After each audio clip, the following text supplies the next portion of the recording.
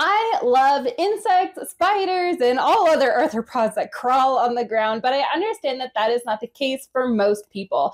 And I think this is true because it's so hard for us as humans to relate to these animals. They seem so foreign, they seem so distant, they seem so alien-like compared to us. But every now and then I run across a factoid that I'm like, you know what? These animals really aren't that different from us. And I was reading this book. This is Spiders of the World in Natural History, and I found one such factoid, so I'm going to share it with you.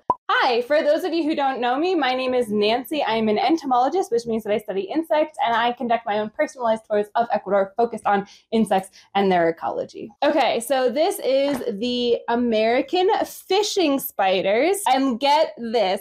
Ladies, you are going to feel this in your core. As part of their courtship, male trachealids may offer an insect wrapped in silk as a nuptial gift to the female. Very kind, very loving. Here's a gift. We all love gifts. Mating takes place while she is busy consuming the gift.